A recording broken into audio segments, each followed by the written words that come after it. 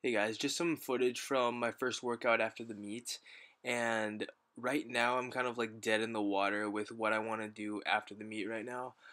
Do I want to cut? Do I want to bulk? Do I want to maintain? Um, for nationals, with looking at nationals next year. So, um, thinking about cutting right now, or just maintaining my body weight and getting stronger, and then cutting next year sometime before the meet. A lot of things being put into consideration for that. And also my training programs. I'm thinking of doing the Lilliebridge program, Sheiko, or another Wendler program.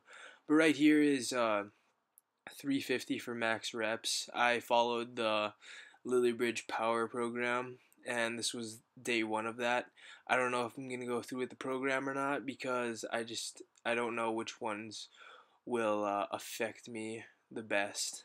I guess right now it's just about experimenting with different programs or staying with the Wentler program that I've ran 2 cycles of already, which I've seen great progress with. So we'll see, you guys. I don't know what I'm gonna do right now, but I have to figure it out by this week, and then I'll let you know what I decide to do.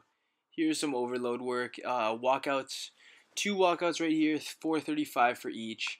Just getting myself accustomed to heavier weight, as I've said before, and this really helped me for the meet. Actually, for the meet, as you know, I hit 407 for my third and final rep, my attempt, and I got it with ease.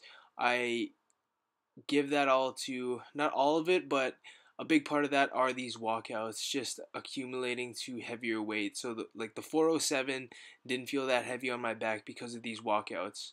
So gonna keep doing these for the next program regardless of what I pick. And if you check it out right here, after reviewing the footage, I saw this guy in the background just miring hard.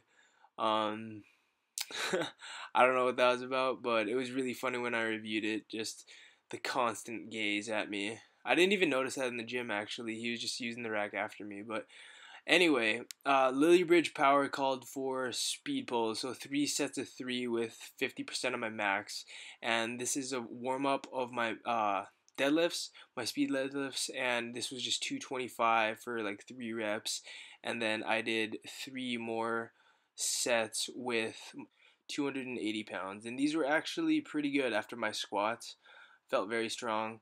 Um, but I don't know if I'm going to be doing this program, so by next week you will find out whether I'm doing another Wentler program with my new percentages.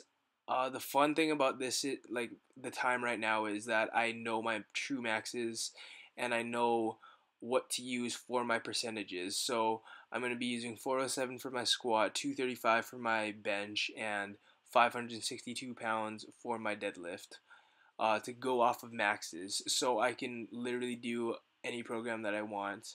I just have to pick. And I'm leaning towards Wentler, maybe Lilliebridge, or Sheiko.